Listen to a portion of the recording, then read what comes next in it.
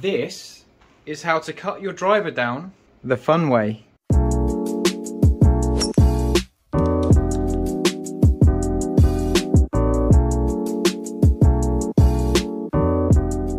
Right, let's get to the workshop and do some damage.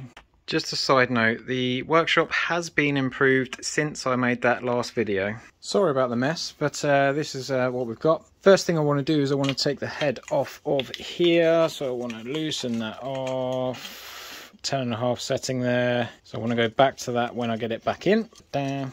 Okay, so heads off. I can put that to the side for a minute. The first thing I need to do is remove this tip, and this is how I do it. So I've got a kit with a few different screws that go into different size adapters, and it's got a washer on the end here. Now you can remove this ferrule and push the tip away, but I'd rather pull from here so this all stays intact. Right, this is my shaft extractor, so I just want to wind this part back, and what this basically does is it pulls things away from a clamped shaft, and there's enough room there. This goes in here, that goes on there. Tighten the shaft in, I'll get this in. Now I've done so many of these. I got an old shaft and I clamped it as hard as I could until it cracked, just so I know how far I can go in terms of tightening it. So when you're first using anything like this, grab an old shaft and stress test it. I'm pulling this one, so that's pulling the tip away, so it's just putting a bit of pressure on it. So I've got a bit of pressure there. And then heat gun on this bit, and then once that glue breaks down, that pressure will just pop it off, and then I'll carry on. Gradually adding more pressure here to get more pressure pulling away. There we go. Easy as that, and I keep going all the way. Now that tip is removed. This comes out, so I've got a bucket of water down here, and I get that straight in there to get that thing to cool down. Wipe off any of the old bits of glue, you get a bit of white dust there, comes away. Okay, so you'll see a little cap in the end, that comes out, that can go away. So there's some old glue on here, I just want to get that off, normally with some pliers around there, just to crack it, crack.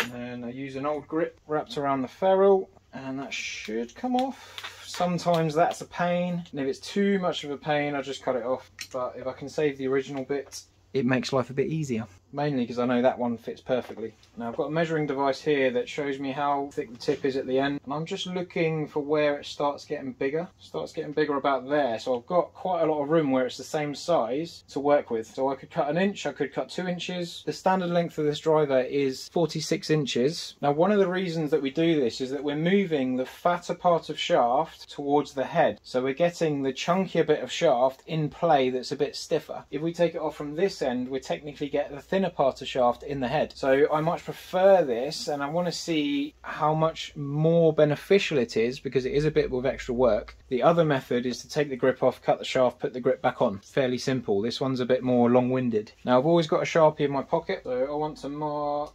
1.5 inches. Feels like a lot of shaft to cut off. I'm going to go 1 inch. 1 inch is there. I'm going to use some insulation tape here. Now it's a good idea to do this because graphite shafts can splinter. I'm going to wrap this on the 1 inch marker that I've got. I put the tape, and then I go around a couple of times, well, 3 or 4 times, and then I go up. So when I go up, I can basically see, so where I've gone up, I can basically see the lip here that is the inch line marker. And then I hacksaw this bit away. Tighten that in there a little bit, and then I've got that marker to go by. I get just over halfway, and then I want to loosen it, spin it round, and clamp it again. And then I go at it from a different angle.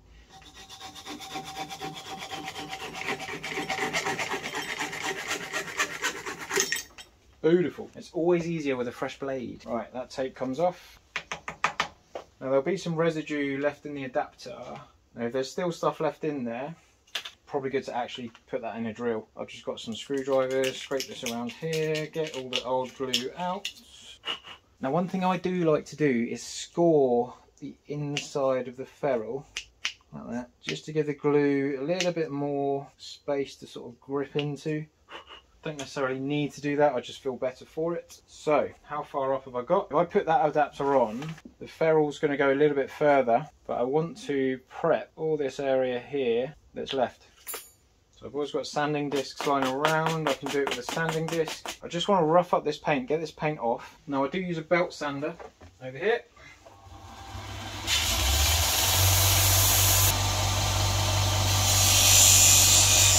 And my favourite bit is making sure that you can blow through the end. Cool, because I want the air to be able to go up the shaft. I like these because they're quite easy to hold. You want to get quite an even sanding, scoring.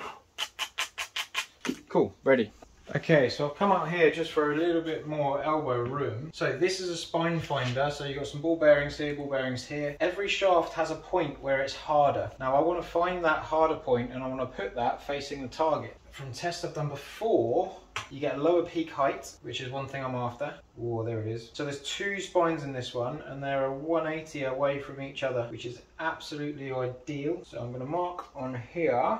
That's fine. So I've marked the spine, I've got the head. I'm going to put the adapter back in the head and screw it in. So 10.5 degrees, the same one. So I'm pushing down with my finger there just to make sure it's got the same pressure.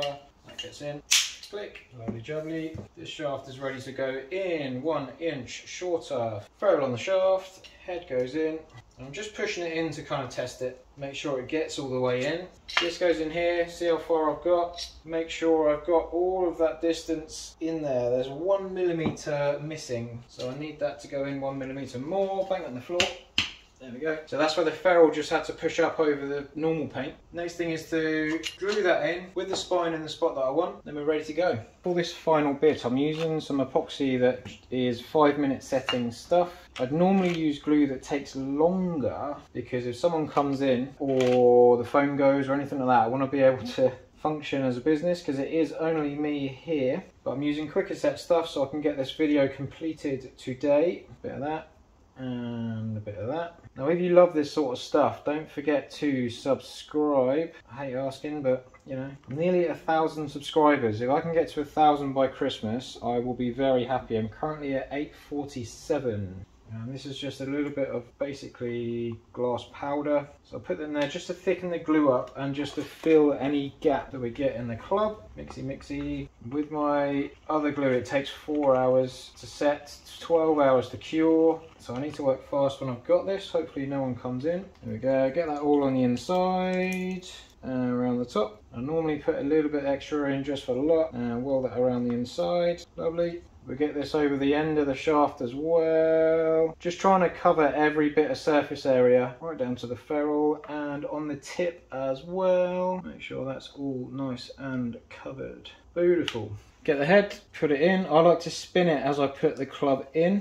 And then we get some excess coming out the edges. I use that golf tee just to take the excess off. Beautiful. And some tissue paper just to get that last final bit of glue off. If you take too long doing this, that glue can start setting, and that's not ideal. And the cleaner you get this now, the easier life is later.